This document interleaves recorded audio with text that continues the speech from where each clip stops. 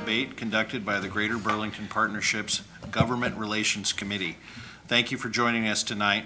This event is being broadcast live this evening on KBUR, and we will have a media break sometime during the forum.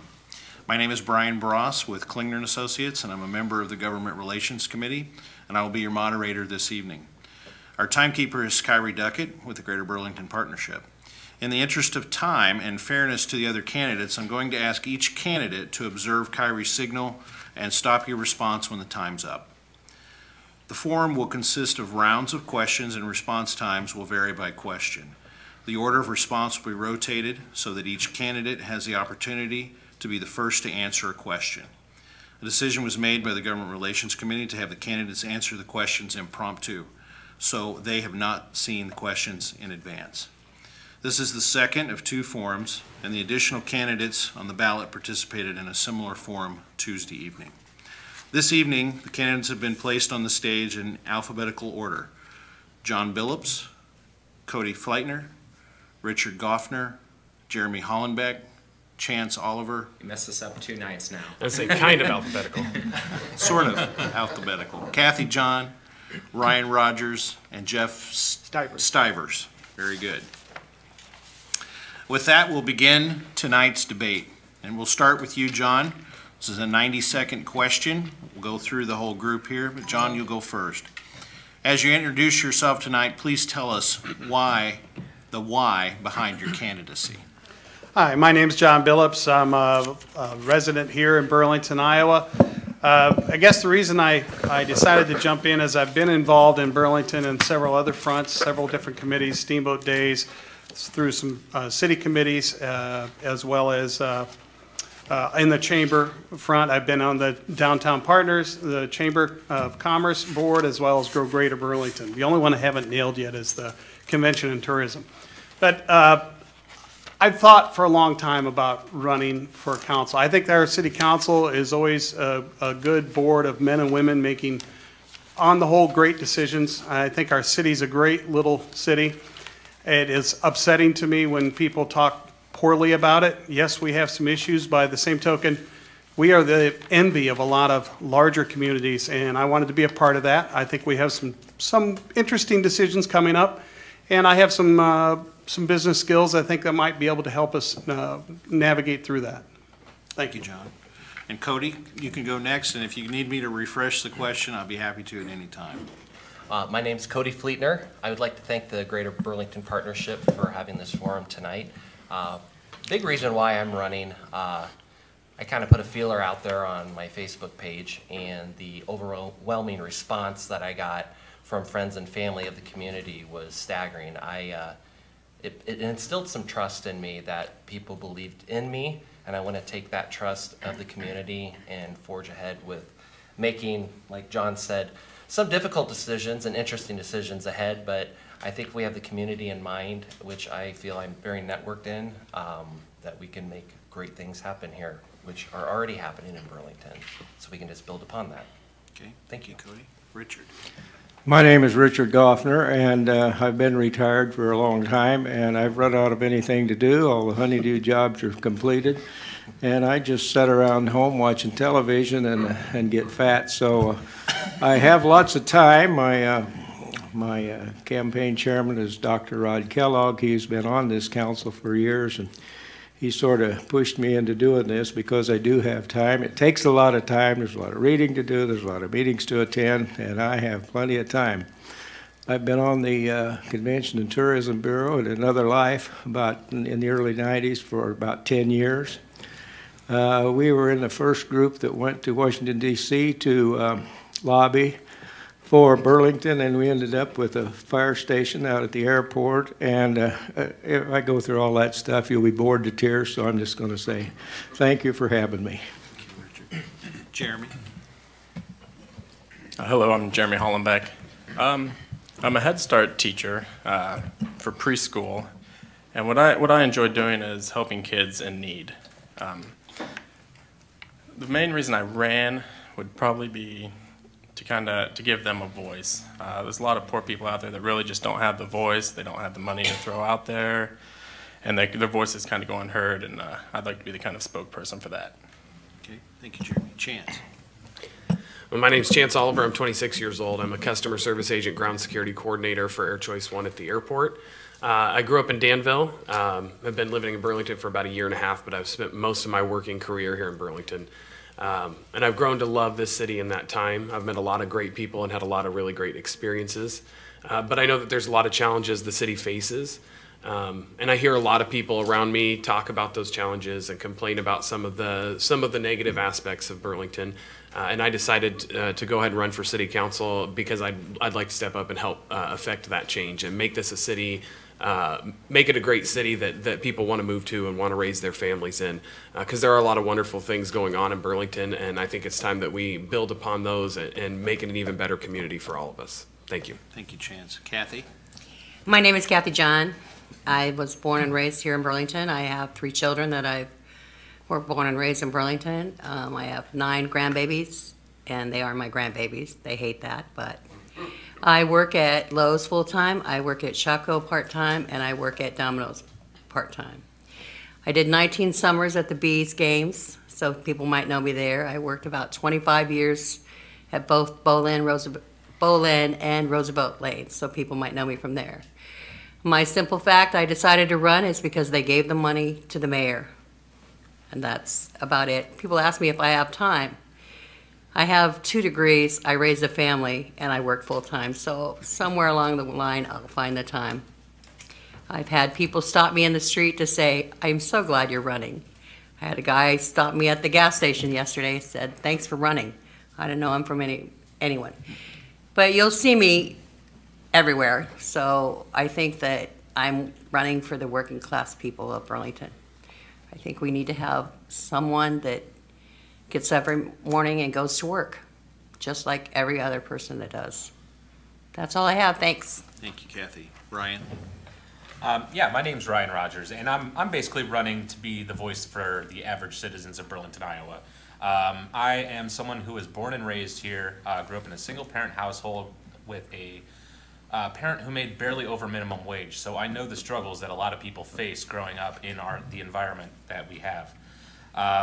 Basically, so because of that, I have a good knowledge of the issues that face the working class, and I'd like to bring a different approach and mindset into how we tackle our problems and provide proper growth for Burlington's future. Thank you, Ryan. Jeff? Okay, my name's Jeff Stivers. I'm customer service manager at Aaron Sales and Lease. A lot more people know me for the fact that I owned a cab company for about 25 years here in town. The main reason I got into running for city council is the last year I've had some personal experiences that have affected me a lot.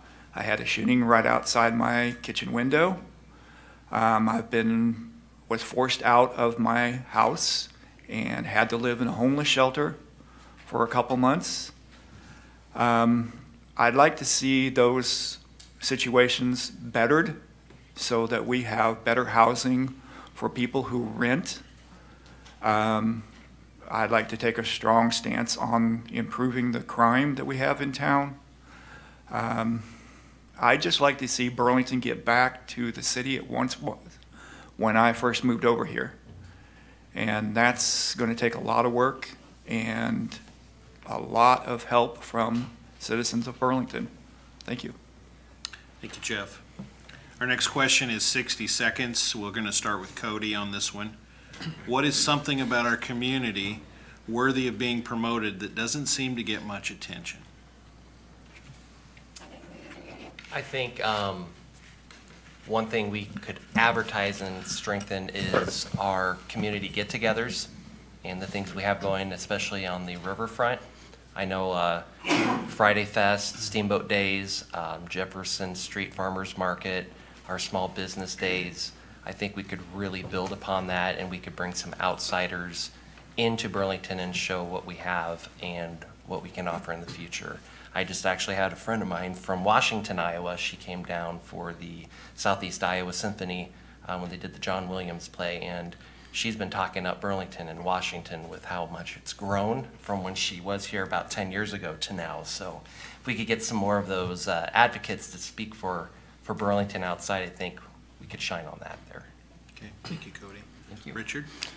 Well, there's a lot to choose from because I'm an old marketing man, been one for my entire life, and of course I don't see people doing the right kind of promotions for almost anything, but we have, you know, we went to the Playhouse the other night on Grove Street. That was nice. I don't think anybody knows about that. We are not enough people have said know about that, and we have auditorium that apparently the people don't know enough about because we can't fill it up. And we have a park system that we should be leasing spots for RVs, which has been a hot setup for the last 20 years, and we've not taken advantage of that at all. And I could go on, but I think I'll stop there in the interest of time. Thank you, Richard. Jeremy? I think I'd have to agree with Cody. We have a lot of good stuff going on downtown, and you just don't hear about it. It might be in the paper or it might be on Facebook, but that's not really reaching everybody. And we need a better way to promote those. I'd say we have a pretty bad promotion system in Burlington. When I go out and I look to try to find activities to do with my kids and all that, and I seem to have a lot of trouble trying to actually find them. But no, I think downtown really, we got a lot of great stuff that goes on down there with the farmer markets and the riverfront and stuff. Okay, thank you, Jeremy. Chance? Well, I'll agree with these guys. There's a lot of really great things going on in Burlington. We have fantastic festivals, you know, Steamboat Days, the farmers market, and all that stuff. I would say that downtown is something that needs to be promoted more because there's already a lot of substantial growth taking place downtown, and if we can continue to build upon that, we can continue to build an even stronger community. And I think also we need to work on promoting our youth a little more, getting them more involved in the community, and I do think that's not just the school board's responsibility, but also the council's. So if we get the kids out there, get them involved and excited about the community, promoting things is not going to be something that we're necessarily going to have to budget for because more people are going to know about it. So, thanks. Okay. Thank you, Chance. Kathy? I agree with Chance. I think we need to promote more things for the youth. I think that's going to be our future. We need to have something for them to do. I think that if we give them something to do, they'll do it. I think if you have an opportunity to have fun, kids will do that. When I was at the ballpark and they would have a day for them to come to the ballpark, it would fill up. So if you give kids, and especially young kids, something to do, that's what they'll participate in. Hey, let's go do this. Did you hear so-and-so is doing? They'll do that. And I think that's what our future's got to be, is investing in our youth and making them appreciate what we have to offer. Okay. Thank you, Kathy. Ryan? A lot of people are going to talk about like the downtown, the riverfront. Those are both great. They have done great work. We have done great work as a community developing and increasing the downtown and the riverfront. I'd like to see us work more to bring more activities to parks. We are very park rich in Burlington, and I feel as though it's kind of an afterthought as to what we do. I mean, we could have some sort of Halloween thing. People love Halloween, and they would donate their time for some sort of Halloween walk in one of our parks.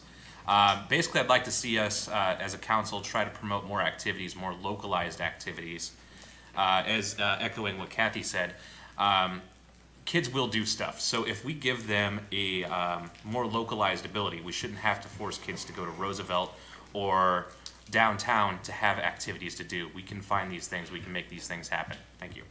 Thank you, Ryan. Jeff? I think one of the biggest things we need to focus on is getting neighborhoods together more. I had a delivery that I did the other day, and I was talking to the customer, and she lived in that house for almost 12 years and didn't know her neighbor's first name. So I think we ought to organize more neighborhood parties, get each neighborhood together so that they can mingle and just learn to know each other. Okay. Thank you, Jeff. Could you give me the question one more time? Sure. What is something about our community worthy of being promoted that doesn't seem to get much attention? For me, I think that's pretty simple. It's our people. We are a friendly community. as evidenced by my fellow candidates and the candidates on Tuesday night, and the volunteers we have throughout Burlington. We are volunteer rich, and we are friendly rich. I mean, in my opinion, we talk about our events, and they're fantastic, and we talk about some other things that we have going on. We are the envy of a lot of cities up and down the river and throughout Iowa, big cities. But what makes that happen is our people, and we don't talk about the good people living in Burlington near enough, in my opinion. Thank you, John. With this next question, we'll start with Richard. It's a 90-second question. Facebook seems to be a platform for vigorous debate, yet many postings are emotionally charged and rampant with misinformation. How valuable is social media to you in terms of formulating your opinion? And as a member of council, how do you intend to use social media? Well, I'm not sure how I'm going to use social media. First things first, I got to get elected, so I haven't really thought a lot about that. But I do use Facebook. I've run my entire campaign on Facebook. You can target it to individual people, and they will tell you how many people have actually looked at your advertisement or your comments or whatever. And being an old newspaper man and a prize-winning editorial writer, I just enjoy Facebook. I love to argue with people on there and stuff like that. I really enjoy it. So far, I haven't seen anything bad on Facebook. However, if you watch any TV, you'll note that it does get some bad stuff on there, talking about even maybe the Russians were involved in our last election on Facebook and this and that and the other. So it's a necessary evil. There's some days I wish it wasn't there, and then some days I'm glad it's there. So I'll live with Facebook. I enjoy it. Thank you. Thank you, Richard. Jeremy. It's okay to get on social media and argue back and forth with someone for a little bit. I don't think you should really get like emotionally charged into it and really just make someone mad. Where you're trying to make each other see each other's side, not blast one side and then they all of a sudden hate your side. I don't think that's what social media should be for when it comes to politics, and it shouldn't be in the news either, but it is. It's everywhere, and now we've completely divided on the national level. But social media for a council person, I think, should be used for promotion of our city. We should be using it to promote the projects we're doing, who we're working with, what we're working with, and things like that. Okay. Thank you, Jeremy. Chance. Could you repeat the question for me one more time? Sure.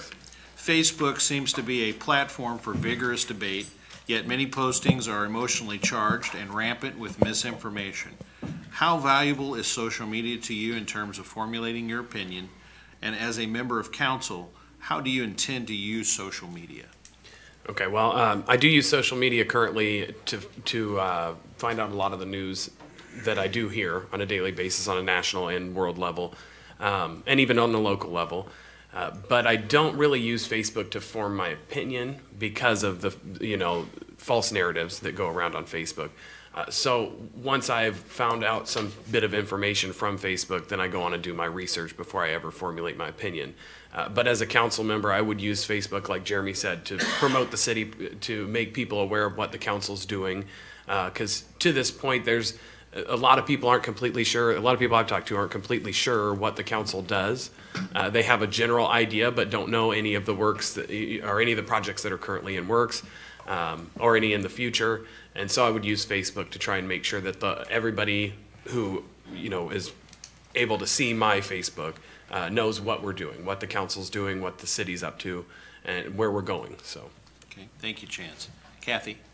I don't use Facebook for that. I don't think it's a political, what do I want to say? It's politically correct to use Facebook for that.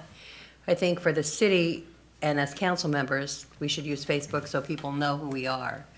You probably couldn't get 10 people to tell you who's on the council right now. If you ask them, they don't know. So if you promote the council as a member and say, okay, these are the members of the council, I think you should use it that. As for your platform, I don't use it for that, and I because there's some misinformation out there, and oh, he said this and he said that.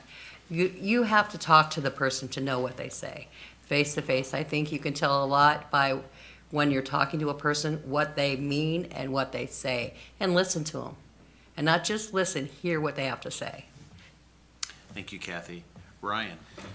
Well, I feel as though Facebook is basically a tool to be able to reach people. When it comes to information on Facebook and misinformation that people get, I'm a firm believer of the scientific method. I'm open to all information, but you got to be able to prove it. It's got to be worthwhile evidence. It's got to be substantiated in some manner. So I tend to not believe everything that I read, basically is what I'm saying. You can have many good conversations just using Facebook. You can get a good pulse on what people are thinking using Facebook. That's the point of having it, is so that you can communicate with people. So I tend to use it, and I would use it to help people be able to promote causes, ideas, just to generally talk to people. Try not to be too hot-headed when you're on Facebook, because it's very easy to say things that will come back and bite you. So that's really all I have to say. Thank you, Ryan. Jeff? I think Facebook is a great tool to use. It's not something that's going to go away. Everybody has a Facebook account. My wife, she gets home from work, she's on Facebook until 11, 12 o'clock at night. It's the quietest my house has ever been. And I hope she's not listening, because I'll be sleeping on the couch tonight. But people got to realize that once you put something on Facebook or anything on the internet, it's there. You can't take it back. It's not like a conversation where you can say, "Oh, I'm sorry." It's something that is out there, and everybody's going to know. So getting into a personal debate, or putting your views out there, the world's going to know. So you have to be careful what you say. But I think it's a great tool, and it's something that we should use to put our views out there. Okay. Thank you, Jeff. John? Well, I think all social media is and can be a good thing, but it has to be used with discipline. I'm accused of being on it a lot by my wife, but by the same token, if her family is so large, I wouldn't have a clue what's going on unless I was on Facebook. My Facebook page is John Dudley Billups. I invite anybody, the public, to get on there and take a look. I'll be happy to have a discussion with you. But I do think there are instances where, as a council member, you have to abstain. And we have to be pretty judicious about that on what we say and how we say it.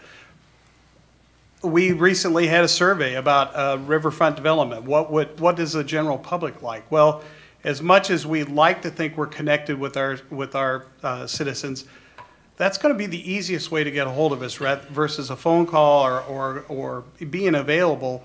We're all working, we all have jobs, and from time to time, social media is the only way you can really get some ideas exchanged back and forth. But it does have to be used with a certain amount of discipline. Okay, thank you, John. Cody?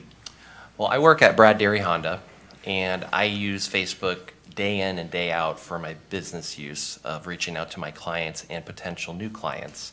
I would treat it as such if I was on the council, using it for business and informational purposes for our community and for our city and for our council, just to inform everybody out there. Like John said, we all have lives, we're all crazy busy. That crazy I hear almost every time I talk to a client myself. Oh, I'm so sorry I didn't get back to you. Life's been crazy, So it's a great, I think, tool we can use, but it can be abusive. And to formulate an opinion, you'd have to retract. You got to be professional, I feel, when you're on the council. But you also have to be empathetic. I think you do definitely need to listen, like Kathy said, and don't jump to conclusions because you don't have all the facts there yet. So everyone just needs to take a deep breath and just kind of step back. So thank you. Thank you, Cody. This next question, we'll start with Jeremy. It's 60 seconds. One of the difficult decisions you might have to make as a member of council is to either cut expenses or raise taxes. Which matters most to you, protecting services or cutting taxes? Probably protecting services. I think it depends on what we're cutting. If we're cutting jobs, I may look more towards raising taxes. You really don't want to see someone lose their job, especially if it'd be putting more strain on who's already working, if they're already overworked. Again, I think it really just comes down to what all is involved. It's kind of hard to really just pinpoint what exactly I do, but that's about it. Thanks. Okay, thank you, Jeremy. Chance? I'd have to agree with Jeremy on that. You have to step back and look at the situation. It's hard to say, not having a theoretical situation put in front of me, what I would do in that situation. But occasionally raising taxes is a necessary evil. It's obviously not the way we want to go, and nobody wants to have to pay higher taxes. But if it comes to cutting out a service that is a quality of life service for the city of Burlington, if we diminish the quality of life in Burlington, we're going to have a converse effect on what we want to do. We all are up here because we want to make this a better city. We want to make it a stronger city for all of us to live in. So if we start cutting out services that affect the quality of life for the people who already live here, why is anybody going to want to move here? You know, if I'm given the opportunity to look at a situation and decide, okay, I have to raise taxes to keep this quality of life service, that would be something I would be willing to do. But like Jeremy said, it's very dependent on the situation. Okay, thank you, Chance. Kathy? I'm against raising taxes. I think that we need to see what each situation is, but I'm very against, and I've had a lot of people tell me they don't want their taxes raised.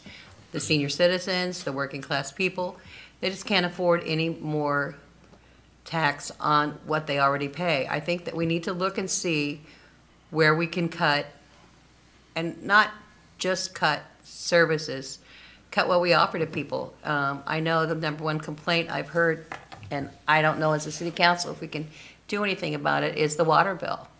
And I don't know the water company, I'm going to find out, because your water bill seems like it goes up every 3 months. And I know that we need new sewers, but somewhere along the line, the city has to be involved in that, because if the trash is on your water bill, that's city. So I think that you have to look at each service that you're offering, and is there a way to do it better before you raise taxes? Thank you, Kathy. Ryan? Could I get you to repeat the question, please? Sure. One of the difficult decisions you might have to make as a member of council is to either cut expenses or raise taxes. Which matters most to you, protecting services or cutting taxes? Well, offhand, I would say first would be protecting services, but there is no one-stop answer. I mean, you have to be able to be flexible. At some points, you might need to look at cutting particular services. You might also have to look at very small tax increases. I would definitely be opposed to tax increases whenever possible, just because people in this town are struggling enough. We don't need to put more burden on them. When it comes to quality of life type issues, we need to make sure we have the proper services available. We need to make sure our taxes are as low as possible. But, you know, it's a balancing act, and that's part of what we're going to have to do as city council members. Okay, thank you, Ryan. Jeff? Well, one thing my father always used to say, that there was two things in life that are all certain, is paying taxes and dying. So, you know, it would be great to live in a perfect world where, you know, you don't have to pay taxes, but they're a thing of life. And I don't want to see taxes raised, but I'd rather protect services. They protect us from, you know, and improve our quality of life. One of the main things is, in the past, they've talked about cutting budget for the library. That is one thing I'm definitely against, because I think the library is a vital service and we need to protect it. Thank you. Thank you, Jeff. John? Well, you're asking some tough ones tonight. Actually, I'd prefer not to raise taxes and look at the expense side of it. You know, everybody's expecting big, grandiose ideas from us, but I think sometimes it's the little things. You know, if you're in a budget crunch, can you go in and cut budget 1%? 1% adds up. Can you be, you know, maybe this council will be the first council, not the first, but we reach across our border to our neighbors who have the similar problems and say, hey, why don't we get together and share this expense and lessen the tax burden on our citizens? I think there's definitely could be some cost savings there, in the expense side as far as equipment and personnel, where we could provide more service for less cost. So I would be in favor of looking at the expense side first, but taxes are a necessary evil. Thank you, John. Cody? I'm going to pretty much echo what everybody else said here. Quality of life is number one in my heart. We got to look after our community. Raising taxes obviously is never a fun thing. It's like going to the dentist. Nobody ever wants to go there and get your tooth pulled out. But, you know, with looking at the expense side of it, if we could find, like Mr. Billups said, more effective and efficient ways of how we're doing things now at a lower cost. You know, I have a great feeling out there that there's some great ideas out there that we're not even thinking of, and that's why we need to listen to our community around us. Okay, thank you, Cody. Richard? Well, that's a loaded question, and being a businessman all my life, I look at places like Memorial Auditorium, millions of dollars invested, and it's open 10 or 15 days a year. That's ridiculous. You can look at the park, and I just mentioned that if they would have started putting campers in the park 20 years ago, when camping took over the nation, everybody was a camper, and charged them for it, we would have had $5 million in the city budget that we didn't have. But instead of doing that, dumped it on the taxpayers. You've got the Recplex out there. They have tournaments. I think they have 6 a year. There's 20 weekends. If a businessman had that, he'd have 20 tournaments a weekend. It's a problem with operation. It just make a businessman cringe when you see stuff like that. There's plenty of ways to get it. Just raising taxes is not an answer for me. Okay. Thank you. We're going to ask a follow-up question, and we're going to start with Chance. 30 seconds. Should you decide to cut a city service to balance the budget, this room may get filled with dozens of supporters of that program. With you, is it a case of squeaky wheel gets the grease, where the loudest supporters get their way? Or are you comfortable upsetting dozens and perhaps hundreds of citizens with proposed budget cuts? I think in any government position, you have to be willing to upset people. You can't make everybody happy all of the time. And as a member of the council or any official position, you have to be willing to look at the long-term results. So even though it may upset people in the short term, dozens or hundreds of people in the short term, in the long term, if we're able to cut the budget by large amounts because of it, and it's something that is a non-essential service, you know, like I said, you can't make everyone happy. So, okay, Kathy. Read it again. I want to make sure I understand. Should you decide to cut a city service to balance the budget, this room may get filled with dozens of supporters of that program. With you, is it a case of squeaky wheel gets the grease, where the loudest supporters get their way? Or are you comfortable upsetting dozens and perhaps hundreds of citizens with proposed budget cuts? You have to be able to, if you're going to take this position and you decide to run, you have to be able to make those tough decisions. The people that are in this room protesting things or saying, I don't want this or I don't want that, they don't know you. You can't take it personal. You cannot, it's a job you decided to take, and you have to make that decision, and you have to stand by your decision. So if I say, this is what I'm going to do, I want to have a reason why I'm going to do it. This is why I decided to do this. You can't take it personal.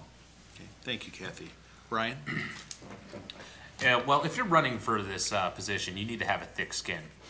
You're going to make decisions that are going to make people angry at some point. It's inevitable. So, you know, it's not the squeaky wheel getting the grease, but, you know, sometimes maybe that wheel does have a point, but more than likely, you know, based on the evidence that that I would have to make a decision that would be tough like that, I would be pretty resolute in it. And when it comes to a tough decision, you have to have all options and then be resolute in it. So, thank you, Ryan. Jeff? I would have to agree with the consensus that, you know, taking this job, you are going to make people mad. I mean, that's just a fact of life.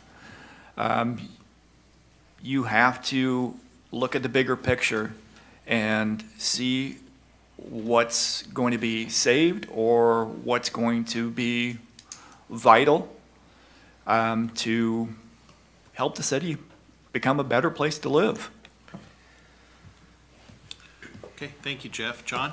Well, It is tough. I mean, my kids work for me, I work for my parents, and you've never seen frustration like a kid when he asks for a raise and parent says no. But it has to be a logical decision, not emotional. And so when people are fully invested in something like that, yeah, I think you have to listen to what they're saying, but then at the end of the day, we have to make the hard decision, and it has to be a logical decision, not necessarily emotional. Okay, thank you, John. Cody? Well, definitely be uncomfortable, obviously. And you're going to have those moments, just like any job. You're going to have ups and downs. I was actually warned prior to running that, are you sure you know what you're getting yourself into? And I think working in the car business 2.5 years, I've built up a good enough thick skin that I'm ready for it. And like Mr. Billups said, logical. You gotta look at the whole spectrum, and you make your best decisions in your interest and your best foot forward. It may not appeal to everybody. Thank you. Richard? Well, I've had enough experience, it's not going to bother me a bit. I run a newspaper, and the first 20 calls I got every Thursday morning was somebody belly aching about something. So you run a newspaper a little while, and you find out you don't really have an ego because it's been beat out of you. While your ego's been leaving, your skin has been getting thicker and thicker. So I've had so much experience in that. You have to take all the facts into consideration, make the best decision you can at that time, and you got to live with it. That's just the way life is. Jeremy? Yeah, I mean, I agree with everybody here. I mean, we're looking for the community as a whole, not just a few loud minority. So if a service needs cut, that needs cut, and got a few people in here yelling, it's okay to make a few people mad to make a lot more people happy. My neighbor actually told me as well. He said, "You sure you want to be called all those names?" I think I'm sure. Thank you. Thank you. Our next question is going to come from Rob Sussman at KBUR, and Kathy will receive that. The riverfront is a major draw in Burlington. What do you see in the riverfront's future, specifically regarding the auditorium and the port building?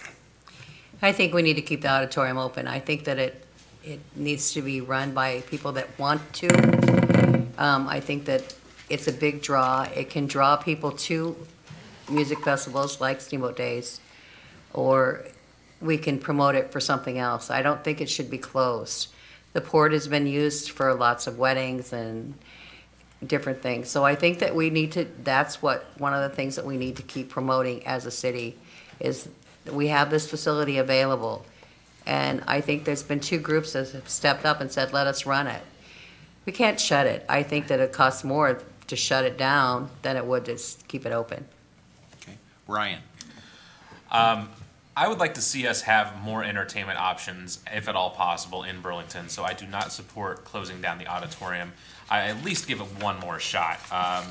We can run this better than the way it was ran.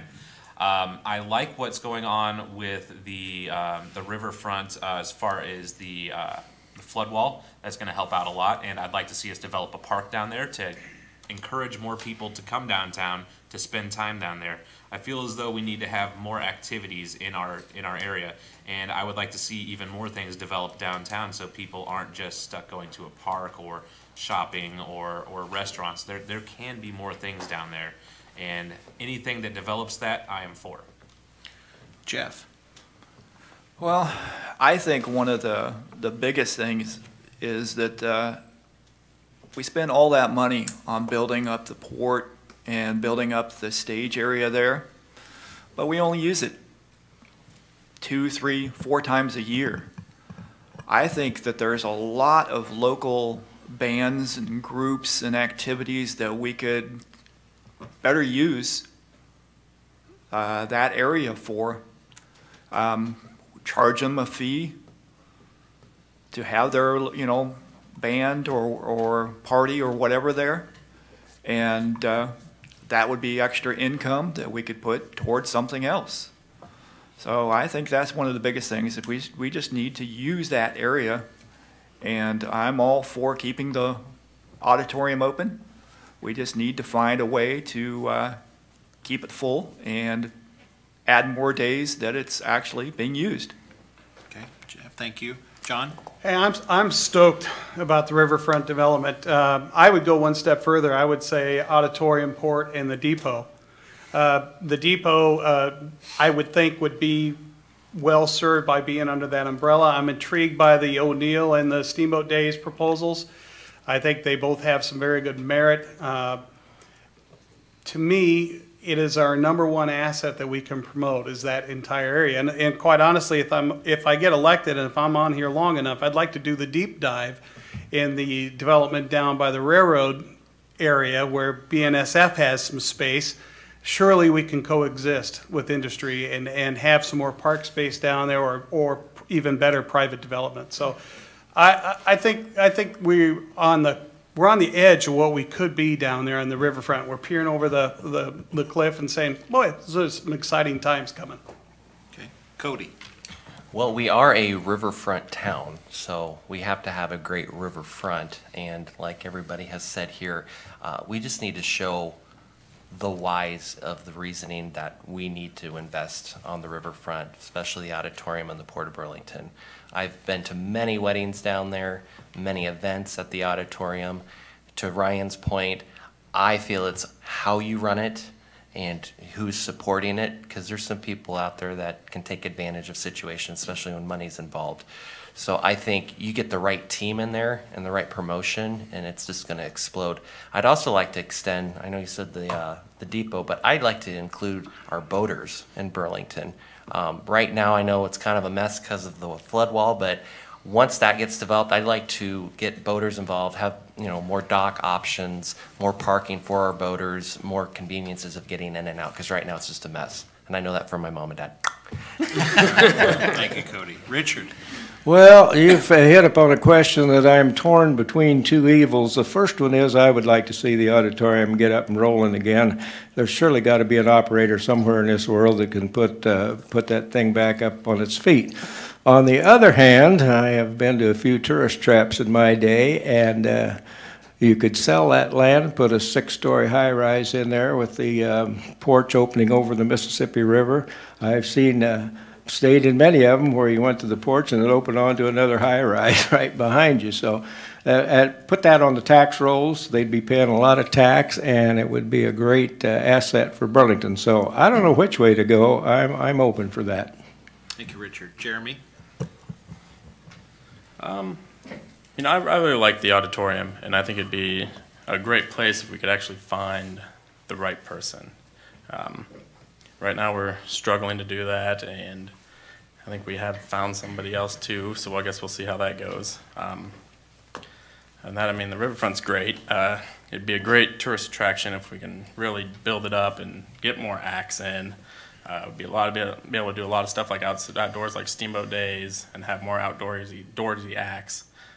It'd be a really great place. The boats on the river watching, and just great. Thank you, Jeremy. Chance? I would say that I do feel that the entire riverfront, the port, the auditorium, the depot are all assets to our community. It's an important part of us being a river community. And that comes back to that quality of life thing. It's a big part of the quality of life in Burlington. And if we lose the auditorium or the Port of Burlington or the railroad depot, those are all quality of life losses that we don't want to see happen for this city. That could easily slip us into a regression and continue to exacerbate the issues we already have in Burlington by not having these quality of life things.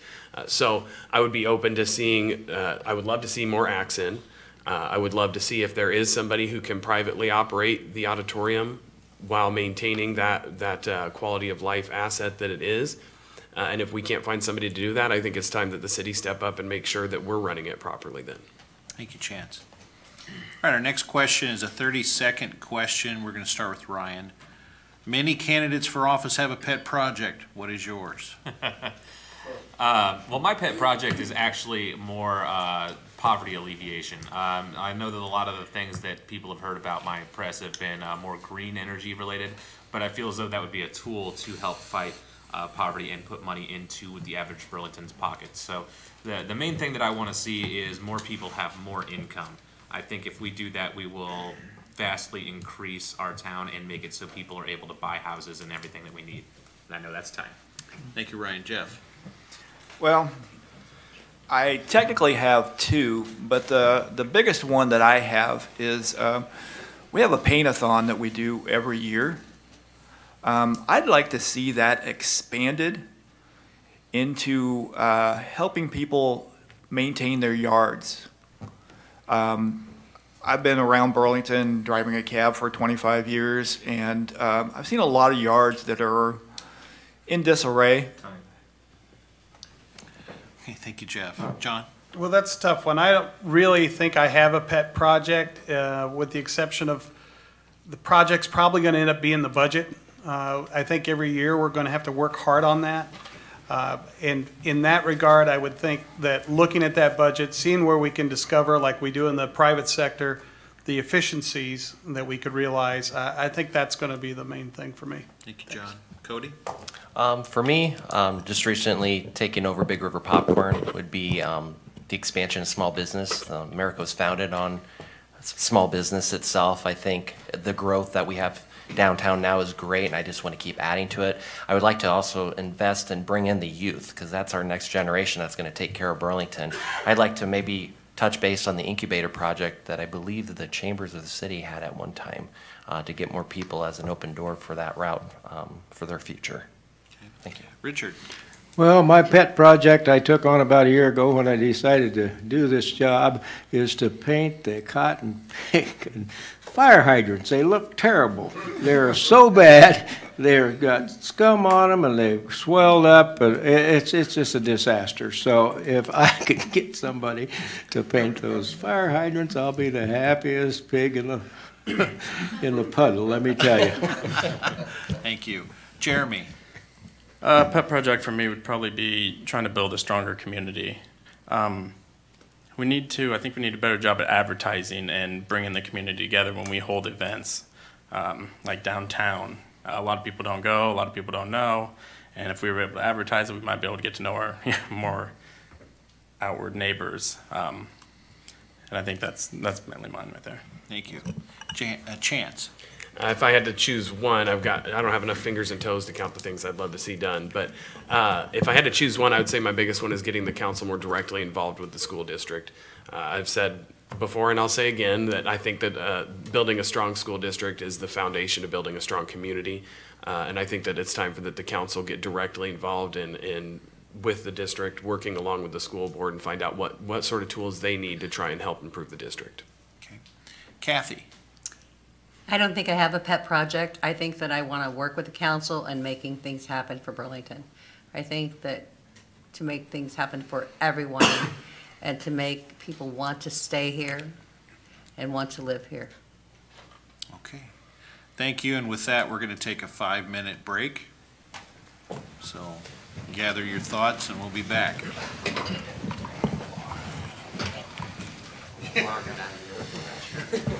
I had a pen leakage. Yeah, it's about time to throw in the trash. Taking all the notes you need already, have you? I'm not taking anything else. I probably should. No, I only meant the names. Oh, yeah, I'm good. Yeah, I'm good. Is it clear enough back there? You're clear. Okay, good. You're loud? All right.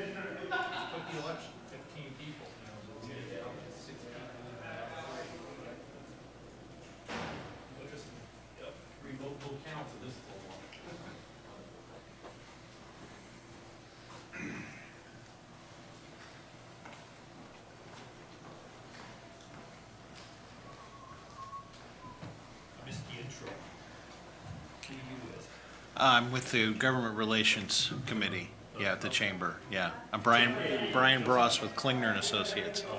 Yeah. Nice to meet you. I think I've seen you around. Yeah, we're engineers.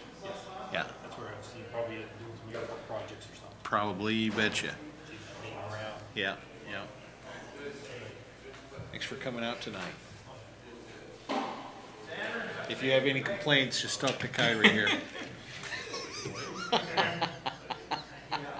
Or one of these thick-skinned guys. They were all agreed that they were going to make somebody angry.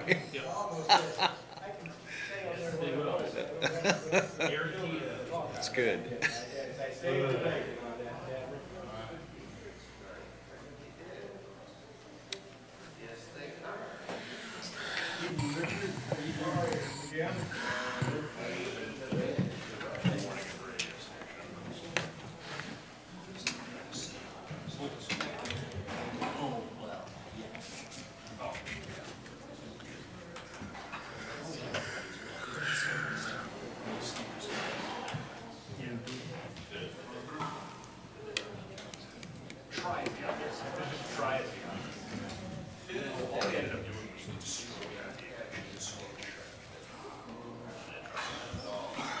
Warm in here, isn't it? Huh? It's kind of warm in here. I know, I brought my jacket because I didn't know if it'd be cold or not, so, and now I'm hot. And I'm not normally hot, so.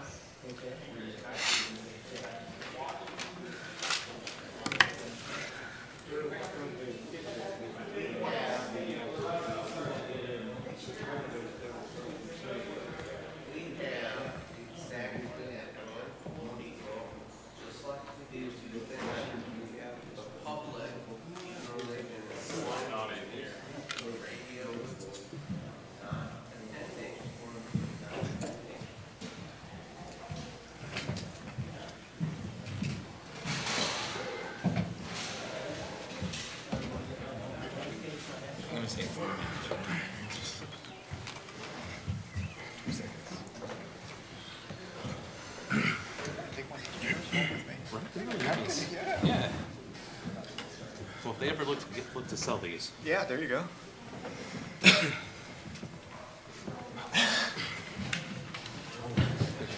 Office chair.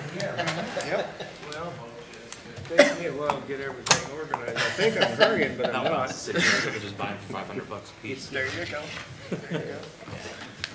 Wouldn't this be fun to sit up here and play God? Way higher. I feel like you're kind of lording over the top of it. There we go. Hydraulic system there. I felt like I was like, Yeah, I was gonna say, I look pretty small, but I You okay with that chair? Do we need our other recorder?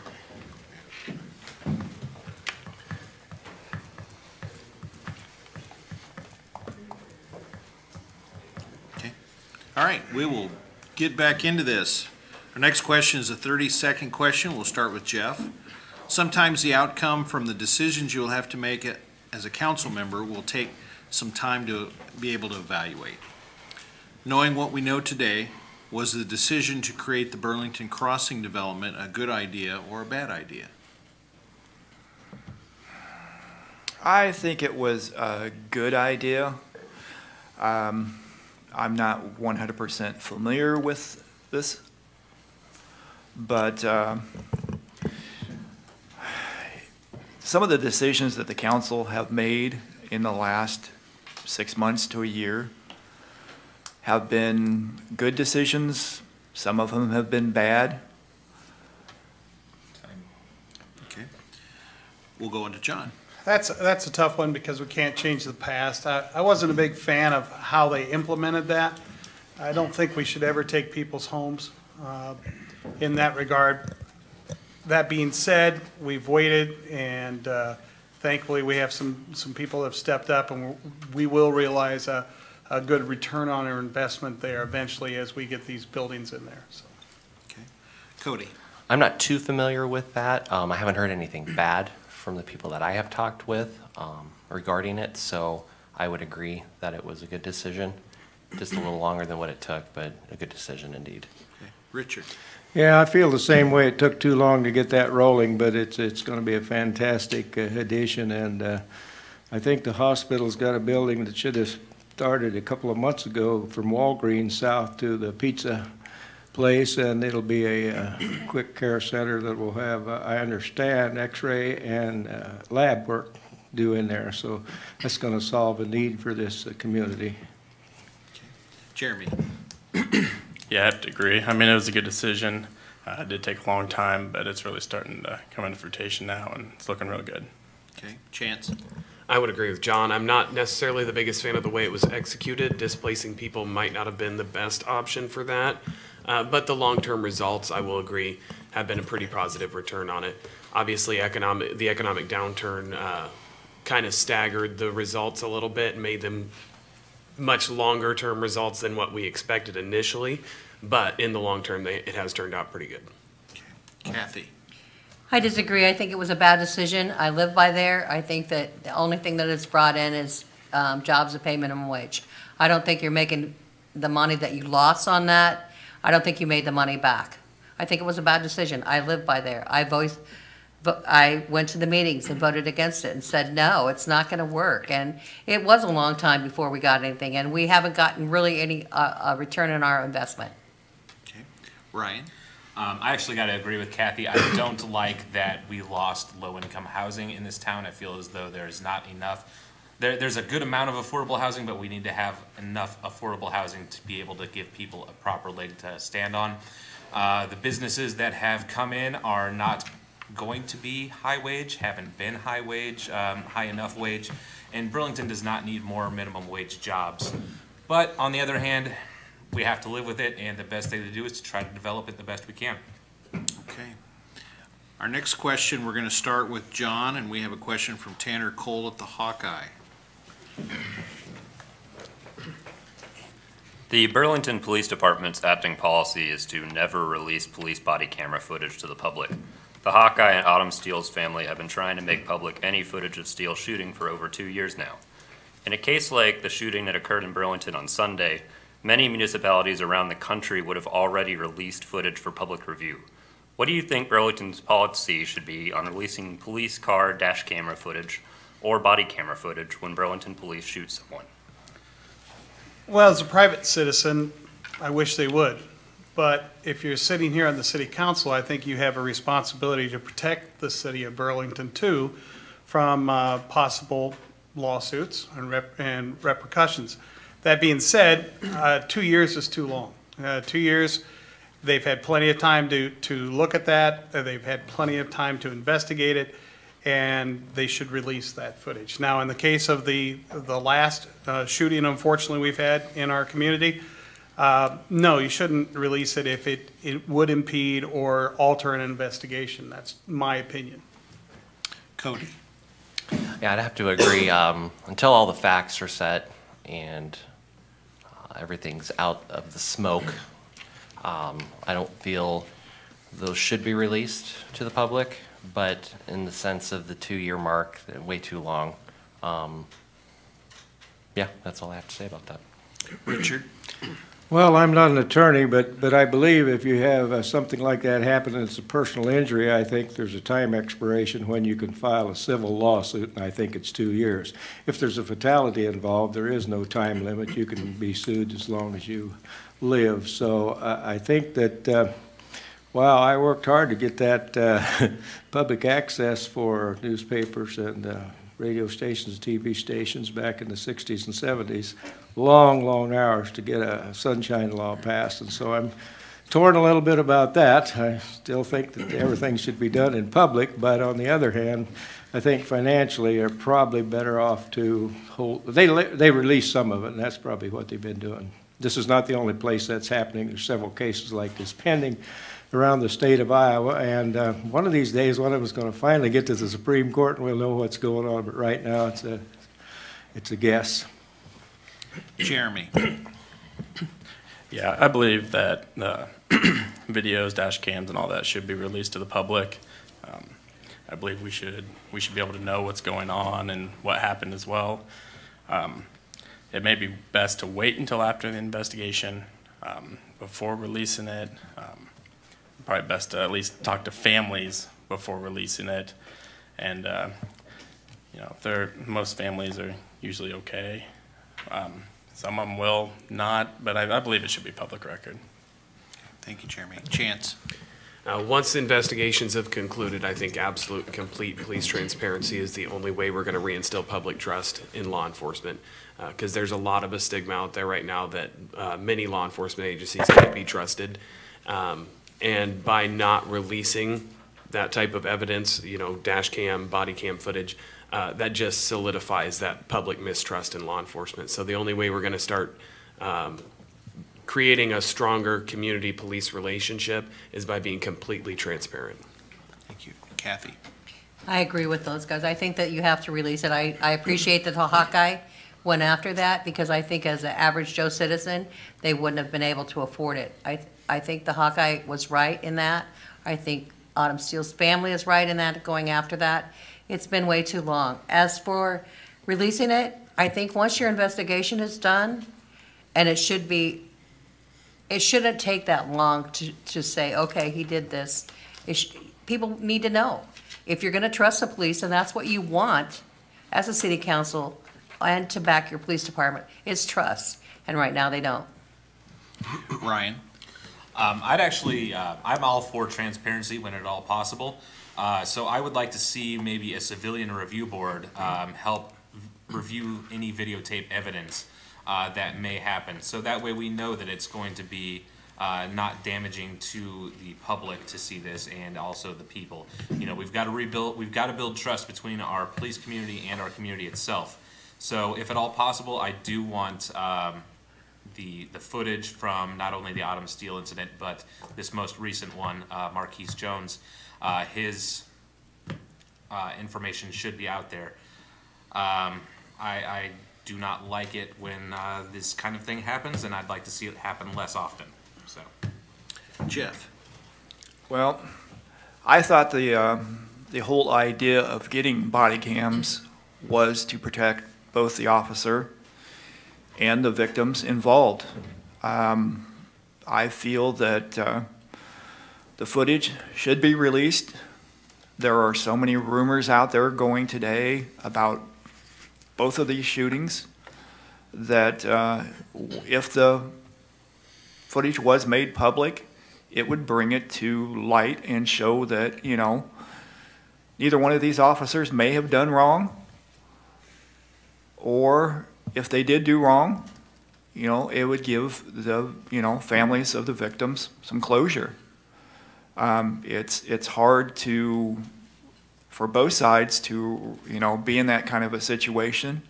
And I think once the footage is released, it'll give closure to both sides. Thank you, Jeff. We'll take the next question to Cody. 90 seconds. Housing is a topic spurring much debate. Should the city be in the business of financially supporting housing, and if so, how? I see why you gave me 90 seconds. I feel maybe the city could be a support system of helping people in need of finding affordable housing. I haven't done much research yet, but I'm willing to in regards to what programs we can utilize here in our city. I know right now, I think it's Charlie Nichols. He's introduced the Renaissance Project from another town and kind of beautifying Burlington itself there. I've been through other communities too where they have found the low cost housing to be a benefit, and it kind of just puts that passion and instillness into the community that this is a great place to live and they are going to stick around. So I would say at least be a support system, kind of a person that, or we can be a person that they can come to for that kind of help. So thank you, Cody. Richard?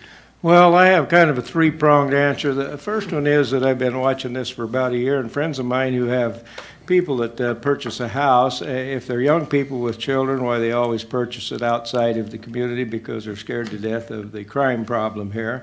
And then when the older people, they want to invest, I know a few people that want to invest $1 million to build a house. They're scared to death of the way Burlington is letting itself go. When they get to retirement age in 25 years, why, it'll be a junk pile and they have no way of getting rid of it. Neither one of those categories ever said the taxes are too high. So I'm a little bit concerned about that. So I don't know the answer. What I do know is that housing and the TIFs and all that is one big ball. And if you want to get in the game, you have to run with it. If you don't want to get in the game, you don't have to, but you're not going to be competitive with your neighbors. It's a businessman's nightmare because you're either competitive or you're not, and they have to make up their mind which way they're going to jump. Thank you. Jeremy? I agree with Cody. I think we should be more of a support system, and especially to help the low income find housing and have affordable housing in Burlington. So we should be helping developers to create low income housing. We should be supporting them, giving incentives, stuff like that. Thank you. Chance? Well, I'd say that part of a smart growth economic strategy is supporting the workforce in your community. And the economic state of Burlington right now, a lot of the workforce is lower income. So part of supporting the workforce is going to be ensuring affordable housing. And whether that be through inclusionary zoning laws or implementing TIF funding to assist with that, or an even more direct role, it's definitely something the city needs to be a part of and ensure is happening. Because I know a lot of people who are living 3, 4, 5 people to one house simply because they can't afford rent without it. Rent is starting to slide down a little bit, but it's definitely something the city has to be involved in, is ensuring that the workforce that currently exists here and any workforce that we'd like to attract in has affordable housing to come to. Thank you. Kathy? I agree with both of those guys. I think that you have to have affordable housing to attract businesses. I think that the people, if you want people to stay, you have to have affordable housing. I think when the Weaver plant came and people threw houses together and built all these and drew this big money, it's no longer there. At the Burlington Crossing, those businesses that are going up, they're paying minimum wage. So that's not affordable for people. You can't afford on a minimum wage and raise a family. So I think as a city, we need to support whoever's going to rehab houses. I think that's a big deal. It's working with the school system like they're doing in rehabbing a house for somebody to afford to be able to purchase that house. I think once you purchase a house, you take pride in your community and your yard because you're living there. You want your neighbors to say, that's a good neighbor. Look at how they do theirs. I think that's what you need. Thank you, Kathy. Ryan? Well, to echo a little bit of what these guys said, there's a big reason why I'm running, and that is because there's a United Way Alice study that shows that about 24% of Burlington in 2014 was under the poverty guidelines. A further about 20% or so was considered under their Alice constraints. That's asset limited, income constrained, employed, basically working poor. So that's 44% of our population that's struggling. We need to have good, affordable housing for these people. We need to make it so that we increase help for like our Bridges Out of Poverty programs, where we help people be able to build their credit to be able to purchase houses. We need to keep the people that we have here, and we need to be able to make sure that they're able to stay. You know, a lot of people leave Burlington because of lack of good job opportunities and not able to take advantage of the fact that, frankly, we have some of the least expensive housing to buy around anywhere. So we need to make it so people can take advantage of that, grow our tax base. One other thing I'd like to talk on is our TIF policy. We should make sure that we have a standardized TIF policy. For right now, it seems like a grab bag where everybody's trying to, you know, ask for funds and for this project or that, and instead of saying, having them ask, they need to know, this is what I plan on doing, this is how I have to make it work, this is how I'm going to give the TIF financing. So, thank you. Thank you, Ryan. Jeff? I think I have to agree with what everybody is saying. Is one of the biggest things, and this has been my personal opinion. I've lived in Burlington for 30 years, and all that time I've rented. And I've had some good landlords, and I've had some bad landlords. And I think there ought to be some policy where we need to hold our landlords responsible and liable for keeping up and maintaining their houses there's a lot of people that come to Burlington and they'll buy up houses because houses are cheap here. And you can purchase a house and turn around and rent it out for $700, $800, $900 with just doing minimal work on it. I think the biggest thing we need to concentrate on is improving our city inspections. City inspectors only inspect houses once every 5 years, and a lot can happen in 5 years. I lived in a place a couple years ago that barely had a working bathroom. But, you know, you're expected to pay rent every month, but when it comes to fixing, the landlord's never there. Thank you, Jeff. John? Well, I think it's about supply and demand. You know, affordable housing, housing becomes more affordable when there's more of it. Burlington has a housing shortage right now. I think that the TIF, we have a TIF policy, it should be strengthened, but I think you can use TIF when it provides infrastructure or infill or redevelopment of a blighted area. As far as single homeowners, I think we have a pretty good tax abatement policy, but maybe we should expand that to encourage some more single homes being built, infill there as well. When you build those homes, typically the American dream is the person sells the home they're in and they move up, and so that makes other homes available. I think the more homes we have, the better off we are. We have a problem exposed during the fertilizer plant expansion. Not enough housing. And so all of a sudden the landlords are driving the rent up, as the market is wont to do. If we have more housing, that rent would have stayed the same. I do agree there should be an inspection each and every time before a landlord rents a property, and that might encourage the landlord to vet their client a little bit more and encourage long-term rentals versus having an overnight or a quick rental, which seems to destroy neighborhoods. Thank you. This next question will go to Richard. It's 90 seconds. Economic development and job creation is a tough business. How do you intend to encourage economic development in Burlington? Well, I've been a member of the chamber for a number of years, and I, along with other people, was instrumental in getting the business park put together from the Caterpillar Tractor Company, and that was a long project, a difficult project.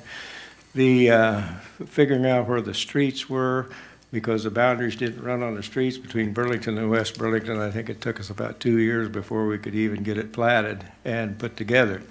Then you have this horrible marketing problem, trying to find somebody to move into it. And you get from these companies, if you make a call, they send you, back then, it was in the early 90s, about an 8-page questionnaire.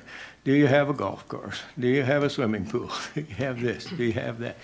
Because the companies that want to build here have such things as employees, and they want their employees to be happy. They don't want to build something in a place where they're going to be unhappy. So I've filled out many of those sheets, and I just wished a lot of times we had more things to put on there. But of course, the taxpayers don't quite see it that way.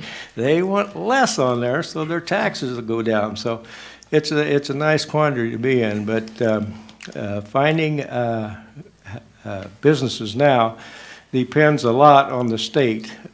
They have people that run all over the world trying to scare up, and that's how we got Silgan, by the way. All right, Jeremy? I think we need to advertise Burlington better. We've got great parks, we've got a great downtown, we've got the Snake Alley, we got a lot of great things about Burlington, but you know, a lot of people don't hear anything. You know, they hear we've got a bad crime problem, which we should be addressing. Our schools are a little lower than they should be, and that's something we should be addressing because good schools bring people in. There's a lot of little things we could be addressing to keep working on the economic development of Burlington. Thanks. Chance. Again, that's something that the smart growth economic strategy would address. We're strengthening the school district is a big part of it. We already have a lot of the quality of life aspects that you need for a community to have economic growth. And now if we can focus on areas that already are experiencing growth, like downtown, and focus intensely on those, whether it be through funding, providing additional funding for entrepreneurs, refocusing TIF money in ways that would support business growth in areas that already are experiencing some growth. And then also looking at areas that have the potential for growth that are largely ignored. I couldn't necessarily tell you what areas those would be, but I'm sure we have those in Burlington. I know there are areas that have that potential for economic growth, but are largely ignored just because of their location. So these are all things that, there's a lot of pieces to an economic growth puzzle, whether it be schools, quality of life, and then actual direct support of businesses and the workers. So. Thank you, Chance. Kathy? I think you need to work with the Greater Partnership more. I think that, and West Burlington. We can promote both. I think if we have more advertisement dollars from both Burlington and West Burlington, and we're working more to combine our services and say, hey, we partner with these guys. We do this, we do that. I think you have to have good businesses that want to come here, but not just to pay minimum wage. I think that it has to be a business that's going to allow people and their employees to be happy. Thank you, Kathy. Ryan? Well, growing business in Burlington is going to take, unfortunately, a little bit of tax massaging, because the reality in America is today that you have to, for higher wage businesses, you're going to have to bribe them a little bit. That's just the way it goes, unfortunately.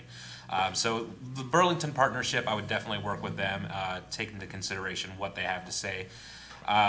We need to work to have a 21st century infrastructure. For example, Apple did not move to Ankeny, or wherever that was, I'm sorry, Waukee. They looked at that area because of the green energy that was there. They looked at it because of the fiber optic infrastructure that they had. It wasn't just, where can I get the best deal? Like Mr. Goffner said, we need to look at entertainment ways to keep employees happy while they're not at work, and employees and their family. Small business, we need to invest in our small businesses. I got a buddy who mentioned that Hollers was up for sale, and he doesn't have the capital to turn it into his idea of what he would like to see developed there. So we need to work on our small business. We need to do what we can to try to get as many high-wage jobs into Burlington as possible. And I'd like to try to do that. Thank you, Ryan. Jeff? I think one of the biggest things we need to do is make Burlington more appealing for new business. Right now, when new companies look at Burlington, they say, well, look at the crime rate. Look at the housing situation. Is this a type of town that I want, my employees to live in? So I think there's a lot of work that needs to be done first before we focus on getting new business. One of the biggest things that I'd like to see happen is we focus so much on the companies that we do have. We've relied on Case Company, GE, Champion for years. I was really happy when Silligan came in, and I'd like to see more companies like that. But like I said, we have to make Burlington appealing. One of the biggest things we need to do is advertise more. There's a lot of people out there that don't even know what Burlington's about. We have some of the greatest people here. Okay, thank you, Jeff. John? Well, I think the city council needs to be the inspiration of economic development, although I would leave it to the professionals of the chamber. I think does an absolutely incredible job in Grow Greater Burlington. The partnership is designed for economic development. We need to work hand in hand with them to continue to grow our city. And There are times when the city needs to get out of the way. I have several friends that were in developments downtown, and because of miscommunication between the departments, they invested money they shouldn't have. And so we need to do a better job. The council needs to direct Jim Furneaux and empower the department heads to make better communications inter-department, so when a person has a project, they're making the most efficient use of their money. The TSCA plan was developed in 1985. I'm showing how old I am. And that TSCA long-range planning is something we cannot ignore in Burlington.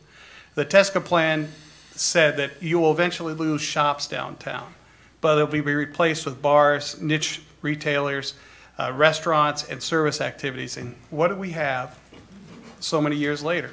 And so you have to develop a plan and work the plan. And that plan will change, but you have to have the plan to start with. Thank you, John. Cody? Well, I have to applaud Greater Burlington Partnership for what they've done downtown. Me being a business owner downtown myself, I think we're #1 in economical growth on the Mississippi River, which is amazing. I feel we need to build upon that, and as the council and the city, we need to support that. Another big thing would be the infrastructure. It does create jobs and attracts and retains a skilled workforce. And the infrastructure we build today is the legacy we leave for future generations to carry on and go forth and build upon that. Thank you, Cody. We have one last question before a closing statement, so we'll go ahead. Jeremy, we'll start with you. 30 seconds. It's a quick one. So finally, as a member of the council, when is it okay for you to micromanage city staff? I'm not sure if it's really our job to do that. I think that's more of the manager. He should be checking in on city staff, and I guess if it comes down to it and he needs our opinion, then we could give that to him, but I don't think we should be out there micromanaging people. Thank you. Chance? I'd have to agree with Jeremy. It's important to give Mr. Furneaux the tools that he needs to manage the city property, but it's not the council's place to step in and micromanage the actual city staff. Unfortunately for Jim, I think he's the only one that I think that it's okay for the council to micromanage, so. All right, Kathy? I agree, but I think that sometimes you have to maybe bring things to Mr. Furneaux's attention that someone has brought to your attention. I don't want a citizen to say to me, I couldn't get Mr. Furneaux on the phone, or I couldn't get anybody to answer the phone. Can you just bring this to this attention? I don't want to ignore any citizen that brings me a complaint or says, you know, I couldn't. I want them to say, I appreciate that you brought this to the city manager's attention. Thank you. Thank you, Kathy. Ryan? I feel as though we pay the city staff so we don't have to micromanage. That's kind of a point of delegating responsibility. And then from there, we have to trust the city manager that his employees are doing a good job. And if at all possible, come up with ideas to help move that along if needed. But it's their job. They're not paying me to do the city staffing job. So, thank you, Ryan. Jeff? I don't think we need to micromanage the city staff, but on the other hand, I think that we should hold them accountable if you know, if something that they're doing is not up to the standards that we hold, and we should make them, you know, responsible and accountable. Okay, thank you. John? Micromanaging, I've been a manager since I was 20 years old. I've been guilty of it, and it's never effective. We have a chain of command. We need to follow that and also enforce that. However, I do think a citizen has a right to call any government official at any point in time and voice concerns about their government. They're paying for it. Okay. Cody? I think Jim does an outstanding job, and just kind of get out of his way and let him keep doing what he's doing. A big part of a relationship, whether it be with your significant other or with the council and their city manager, is communication. As long as you have the open communication, I don't see micromanagement ever being an issue to be brought up. Okay. Richard? Well, I think it's on the front page of the financial statement that they put out here in Burlington. It's more or less a job description of what the city manager does and what we as council people can and can't do. So I think that's already carved in stone, and micromanaging is not in there. I can guarantee you that. Thank you, Richard. All right, our closing statement then, each candidate will now have 90 seconds to offer a closing statement. So we'll go with Chance.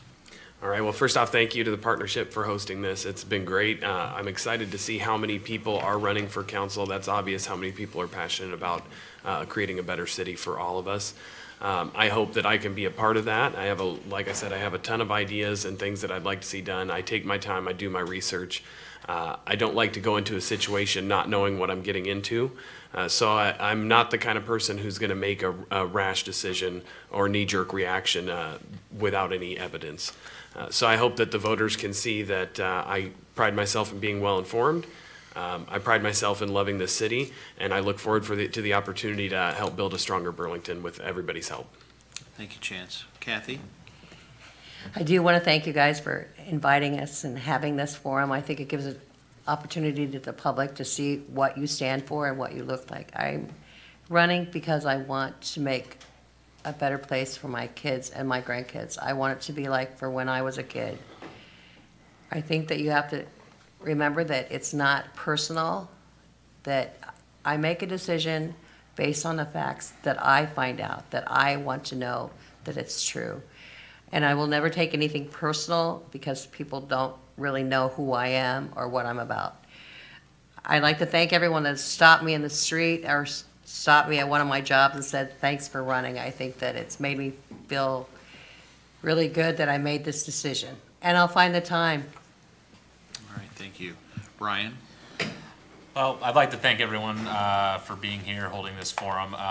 The main reason that I'm running is that I am planning on, building a family here in Burlington. I'm buying a house. I'm a homeowner, and I want to have a community that I can be proud of. I've lived here most of my life, and I want to live here for most of my life. I have no grand aspirations. I just want to have a good, solid community to live in. I want to see us invest properly for the future. In my opinions, I want to see us grow the businesses that we need for Burlington, and I'd like to see us fight crime in the ways that we need to. We just need to make sure that we have a good community to live in, and I feel as though I would be a good choice to help with that. So thank you. Thank you, Ryan. Jeff?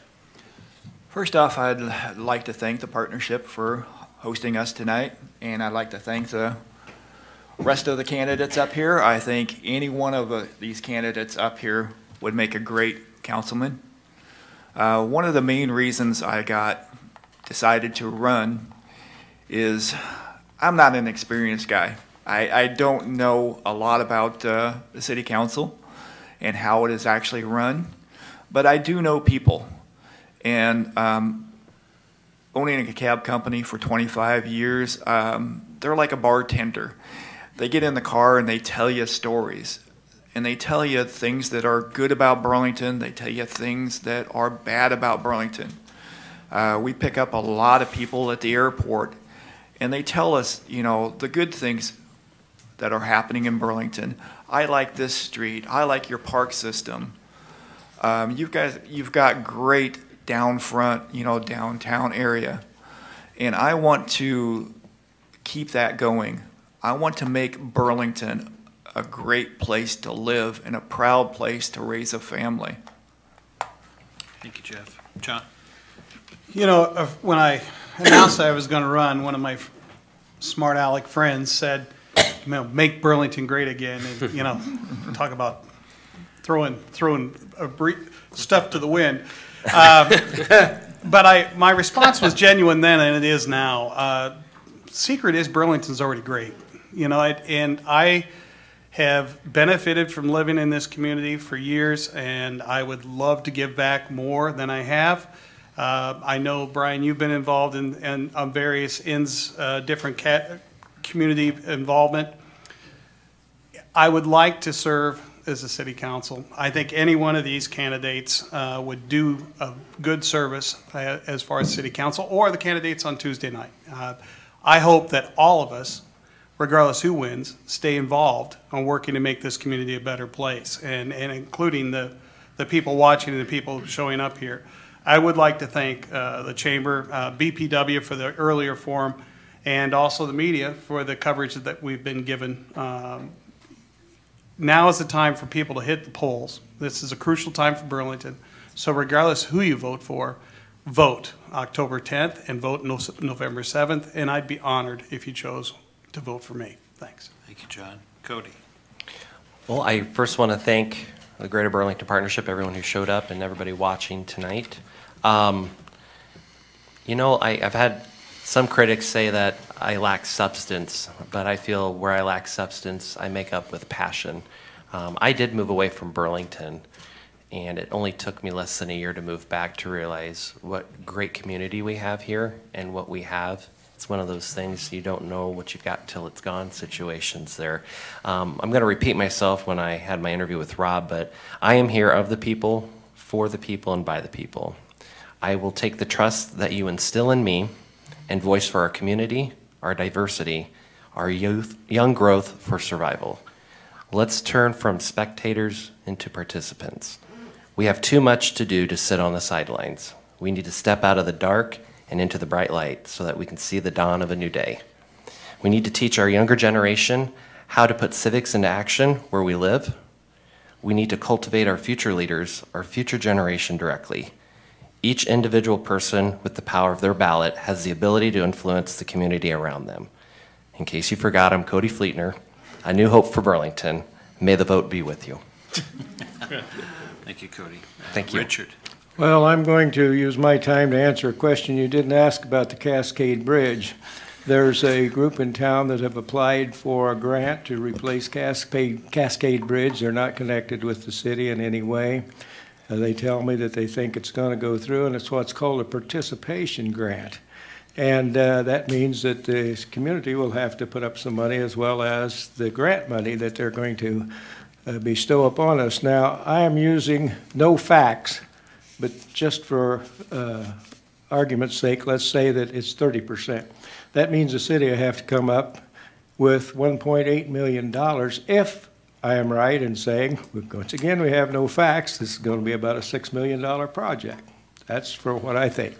So the taxpayers will say, oh my God, we're going to have to get taxed for that $1.8 million. And I say, well, that's better than the $6 million. So from a businessman's standpoint, you know, I'd take the $4.2 million in a minute and grab it and see if we can get that bridge put back in circulation. I hear about it all the time. I think it's been about 15 years.